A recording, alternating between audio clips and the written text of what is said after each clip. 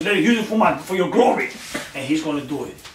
When they're praying, the place where they were assembled together, shaking. Talking about an earthquake, man. They were all full with the Holy Ghost. They were full of demons and drugs. They were full of the Holy Ghost. Father, son of a boy, those out there filling with the Holy Ghost, those brothers and sisters, and need a renewed touch of your Holy Spirit. They spoke the word of God with boldness. You see what happens when you get full of the word of power of God? You speak with boldness. Now the multitude of those who believe were one heart, one soul. Neither did anyone say that any things be possessed was his own, but they had all things in common.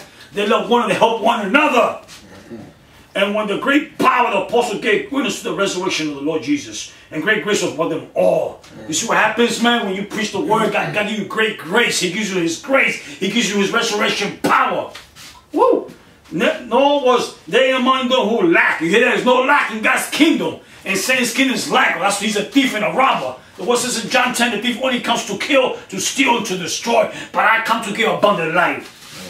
Amen. For all who possess a land, they had money or houses, sold them, and brought the possession to them they were sold. So they sold the lands and seemed to give to the apostles the money to distribute to the people in need. They were being blessed spiritual and materially. Let them at the apostles' feet. They distributed to each anyone that had need. You see, they bought food, they bought clothing to the people. And Jesus, and Jose, who was a man, Barnabas, but the apostle, which is translated son of encouragement. Levi, the country of Syria, having land, and he sold it too, brought the money, and did it at the apostles' feet. You see what happened when God blesses you? When you got wealth, brother, when God bless others. When you hold him back as a greedy Christian, as a believing brother and sister, God ain't going to bless you. God says more blessed to give and to receive. When you give to others, God's going to bless you beyond your dreams. Oh my God. He wants to make a soldier out of you, not a sissy. In God's army, they're soldiers. They train spiritually to battle the powers of darkness, to battle the principality rulers of dark and high places. But when you play in church, when you're in Scientology, when you're a Buddha, when you wear Hare Krishna, when you wear the Quran Bible, brother, you're a sissy, man. It's all deception. It's taking your mind and twisting your thoughts to a horrible madness. Seeing something that's out of order, there's nothing wrong with that. Brother, that is disgusting. It's out of order, brother. When you say evil is good, and good is evil, that is lying to hell. Woe to them when they preach something, when God's saying God say nothing, God will surely visit you. God ain't playing with nobody. I want to go to this big church because they got the big things, they got everything, brother. God use anybody he want, man. Ain't about no wealth, ain't about no prestige. It's about being full of the Holy Spirit, being used for his glory. I want to be spiritual, wealthy, become a billionaire, become a mighty spiritual giant, devil-chasing killer. Slaughter. You want to become religious? Go ahead. Out there's thousands of churches. Yeah, Jesus. Love me. Oh, they leave the scenes, they go to the bars, they go to the hangout spot, to the hoodie, they go to the club, they get high on drugs, get high with the girls and dancing. You think that's going to set you as a living sacrifice? God ain't going to accept that. God said, present your bodies as a living sacrifice, holy and acceptable, that was your reasonable service, said the Lord. When you pray with fire, God's going to visit you. Look at the sons of Aaron. They were the high priests, man. Sons of Aaron, man. They were very chosen by God, the bloodline. Two of them one day, they were all disgusted. They were playing with sin. And they did a kind of strange sacrifice before the Lord in the book of Leviticus. God told me when he smelled that, he consumed them with fire, brother. They were wiped out. When Aaron heard about it, he was scared. I don't care, your father could be an apostle, your father could be a prophet, your father could be the greatest evangelist and teacher, brother, and you playing with sin because your father's around you, God ain't going to tolerate that. You got to develop your own salvation with fear and trembling, says the Lord. You got to seek the Lord in spirit and truth. You got to develop your own relationship with the Lord. This is a walk, it's not religion, it's a walk of relationship with the Lord. Because you don't talk to your Lord, he ain't going to talk to you. God said, call upon me and I will answer you. Jeremiah 33 verse 3. And I will show you great things you don't know about. Glory to God. 7. A soldier has one thing in his mind. That is to carry out the duties. You hear that? Christian is to have the same motive and the same spirit. The same concentration. Hence we are to please Christ, not man. We are to please the Lord, not man. When you are a man pleaser, brother, and you're a Christian, you go nowhere. Because you want to go to a high position, brother. You want to get the priest to the bishop, to the bishop, whatever, in the big church, whatever, man. Brother, you please that, you going nowhere. That is not the way, man. It's the Lord that promoted. It's not man. The word told me he put that and set up another. Promotion doesn't come from east or west. He put that one and set up another. Who are you? How dare you say I want to be in this position in the kingdom of God? God ain't going to tell you that. God's going to put you right back down. He's going to put you in Potiphar's house like he told Jeremiah. Jeremiah, I'm going to take you in the spirit. I'm going to take you to Potiphar. Potiphar was around the wheel, making all these beautiful vessels and stuff. And he told Jeremiah, see how I make my vessels? And I crush them again. He's going to take you, he's going to crush you back to the Potiphar because you're not ready yet. When you go beyond God, how dare you? You're going to be under bondage. And God's going to take you, put you right back where you belong. Because you're not what the heck you're doing. You're playing with divine things of the spirit. And the devil knows that. That's the only thing called destroy him, man. What I'm talking about, for our weapons are warfare. I'm not carnal, but almighty through God, pulling down the strongholds, casting down all high imagination, and so against the knowledge of Jesus Christ, our King of Kings and our Lord of Lords. Hallelujah. My God. The same concentration, and we are to please Christ, not man. Let's go to the prophet Micah, minor prophet. Micah. Minor prophets. Micah chapter 6. Micah chapter 6 verse 6 to 8. Micah chapter 6 verse 6 to 8. Look what it says here, the prophet of God, the man of God. The holy man of God. What he says, Micah chapter 6 verse 6, 7, 8. Look what he says. Why should I come before the Lord? Why should I come before the Lord and bow my soul before the highest God? Should I come before him with a burning offering? Or with a calf a year old? Will the Lord be pleased with thousands of rams? 10,000 rivers of oil? Should I give my firstborn to my transgression? The fruit of my body for the sins of my soul? Look what he's saying. I should come with all these sacrifices to the Lord. Will you accept me? He will not accept you. Because he's tired of sacrificing. He made smell so much blood in the Old Testament by the thousands and thousands daily that had been killed in the tabernacle and the bronze altar temple of Jesus Christ when he died on that cross just for me and you. He is the last lamb, but just said, behold, the lamb of God who takes the sins of the world. 8. He has shown you, O man, O woman, what is good. Look what he said. What does the Lord require of you? But to do justice, to love mercy, and to walk humble with your God. When you do this, my brother, you're going to have the victory, my sister, my brother. When you walk with justice, you do justice before the God, before things, man, instead of being crooked, you're going to have the victory. When you walk in mercy, he's going to be merciful for you and your family. When you walk home with the Lord, he's going to exalt you for his glory. Because he wants to do it right. He wants to do this through his way. It's not through sacrifice. I'll give a $10,000 offering. I'll give a $20,000 offering to this and over there. God don't want that. He wants your obedience. He wants obedience. He don't want sacrifice. I hear it on my voice. Wow. When you're disobedient, you're giving this to the Lord, he's not going to accept that. Because you battle for order. You playing with sin. And God ain't going to receive nothing you give him. When he told Abraham, give me your only son, Isaac. Take him to the mountain. But Lord, it's my only son, my old age. And he went to the mountain of Moriah. And he took his son about to punch that thin type of Jesus Christ. Isaac was the type of Jesus Christ. And he about to plunge down there the knife. And he stopped him. Now I know you fear me more than me, Abraham, than anything else. In other words, he didn't want no Isaac inside the heart. When you put your family before the Lord, God will not accept you. When you put things that are dear to you, he got to be number one first in your heart. Then your family. If God is not in your heart, it's something else. He will not accept you. No ISIS, he told Abraham in your heart. He don't want no ISIS inside your heart, said the Lord. Take him out your heart quickly.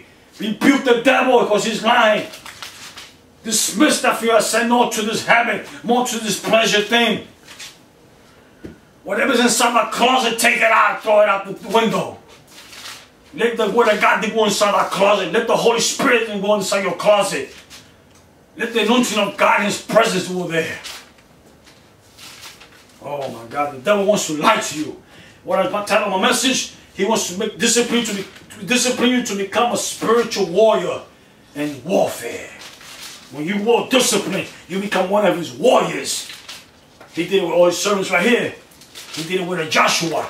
And he told Joshua, before you enter the promised land, Joshua, you're going to battle 33 kings. And I'm going to give you a command in Joshua to keep. Joshua 1. And he told him, Joshua, this book of the law should not depart out of thy mouth, but you should meditate day and night to observe according to all that's written therein. For then they'll make that way prosper. You hear that? And have good success.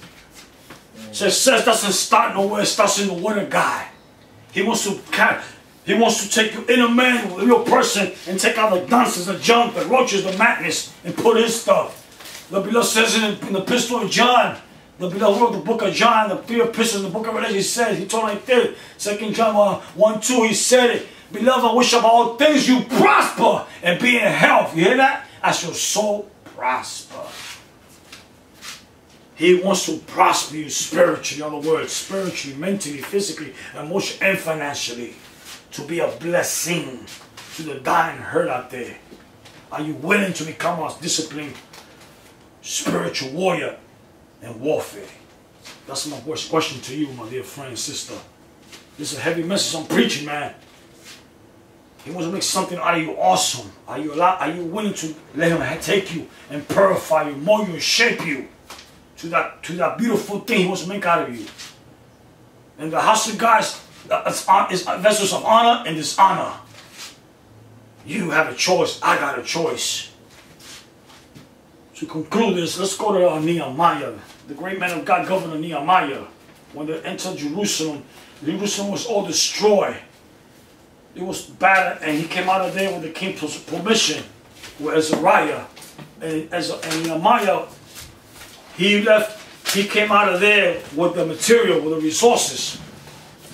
And there still was enemy all around them. Nehemiah chapter 4. Nehemiah. He had to build the walls of Jerusalem. We got to build the walls of Jerusalem in our spiritual life. We got to build our lives, our families. But God wants to make a spiritual warrior to warfare. This man was a mighty warrior. Look what it says in Nehemiah chapter 4, verse 13 to 21. Verse 13 to 21. Look what it says here. Therefore I positioned men behind the lower part of the wall. As an opening, I set the people according to the families and the sword and the spears and the bow. In other words, he gave them weapons to the families because they're about to build the new Jerusalem, beautiful city of God. But they had warfare. 14. Look, and arose and said to the nobles and to the leaders and to the rest of the people, do not be afraid of them. Remember the Lord. Great and awesome, he fight for your brethren, your sons and your daughters and your wives and your house. He will fight for us. The battle is the Lord. It happened when our enemies heard that was going to hit, he's going to come around. It was known to us that God has brought their plot to nothing. God will bring the devil's work to nothing. That all of us return to the war, everyone to his work. Back to work in God's kingdom. So it was from that time on that half of my servants worked in construction, while the other half held the spears and shields and bows were in the armor, and the leaders were behind the house of Judah. So they were constructing, half was constructing God's house, and the half was watching. They were like this behind each other's back. That's what we got to do in God's kingdom. My God, my God, my God, my God. 17. Those who built on the wall, those who were carrying burdens, loads themselves that one hand into the work of construction, with the other hand with a weapon. Yeah, help with a weapon. I would go back again for a weapon. For weapons of a warfare, not carnal but mighty through God, pulling down the strongholds. For every one of the builders has swords guard on the side he built. So they were constructing God's purpose, but they had walls on. They had the weapons. One had the sound of a trumpet besides me. Then I said to the nobles, the rulers and the rest of the people, the work is great. Instead, we are spread far from one another on the wall. Wherever you hear the sound of the trumpet, rely to us, there our God will fight for us. Woo! Our God will fight for us. Our God will fight for us. Thank you, Lord. So we labor in the work. Half of the men held the spears from the daybreak until the star appeared. They constructed God's wall. They constructed God's word. God wants to construct his works through you. But you got to put on the armor of God. You got to be violent. Say, yes, Lord, I'm not a sissy. I want to be bold as a lion. I want to confront the devil, what he has done to the people, what he has done to the neighbor, what he has done to the community. He wants you to construct the gospel, give the gospel to construct, to become man, woman of God. Not become junkie, homosexual, lesbians, and prostitutes. Are you willing to become a mighty warrior, a mighty woman of God, mighty man of God? God wants to deliver you. He did it through Nehemiah. They came out of captivity. Now they're about to construct, but with the weapons of warfare. You stood in bondage on the sound of my voice, and he wants to deliver you. He wants to take out of the slave market of madness and put you in his kingdom so you can start building that ministry, building your family for God's purpose and plans. I'm going to leave you here. I'm going to make a quick prayer. I hear my voice. I want you to repeat after me. Lord Jesus, I come to you, Father God, in your Son's name. Forgive me all my sins. Wash me with the blood of your Son. Write my name in the book of life, Father. I accept your Son as personal Savior. Take me in. I accept you. Make me a spiritual warrior out of me, Lord. So I can battle the powers of darkness and save the souls out there. For those are white who save souls, Father. I thank you for your Son, Jesus, Father. I call it done in Jesus Christ, your Son. Amen. And the sound of my voice, if you said this, God, it's a big party up there by the bliss in heaven and celebrate because you came to God's kingdom. Welcome to God's family. Praise the Lord. Praise the Lord. I'm going to give you my number. Praise the Lord. My number is here. 347. If you want to call me, I can counsel you. You call me and I'll talk to you one-on-one. 347-948-1865. I repeat, my number is, my cell phone is 347-948-1865. My honey minister number is 347. I did a number 347-948-1846. I repeat, 347-948-1846. We located at 1435 Alden Avenue, apartment 08, in a basement, Bronx, New York, zip code 10452. God wants to talk to you. If you got a word, encourage me, need a word to